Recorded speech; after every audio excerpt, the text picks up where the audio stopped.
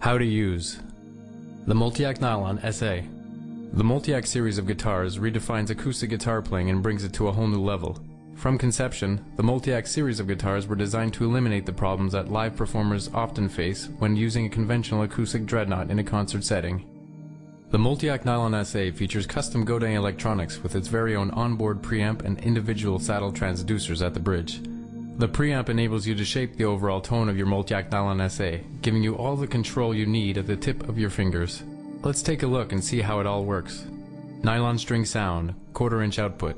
When plugged into the 1/4 inch output jack, the preamp sliders are activated. From top to bottom you have guitar volume, treble, mid, bass, and synth volume. You also have a mid selector switch just above the mid slider, which allows you to select between two frequencies, 800 Hz or 1200 Hz. Here are some examples of different tones you can achieve by using the various EQ settings on the preamp. Flat EQ setting. The perfect starting point for a great acoustic sound is a flat EQ setting. Simply raise the volume and go from there. You have all the control. Warm tone setting. Lower the treble and mids and bring up the bass.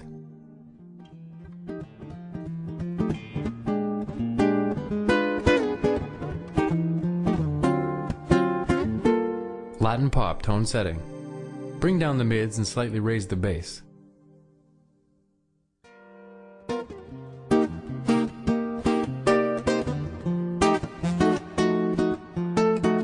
And don't hesitate using a pick in any tone setting. 13-pin capabilities, 13-pin output. The Multiac Nylon SA not only provides incredible nylon string sound, but via the 13-pin output and its compatibility with Roland GR and GI series devices, as well as Axon units, opens up a new world of sonic possibilities, as well as computer access for recording, MIDI, and notation applications.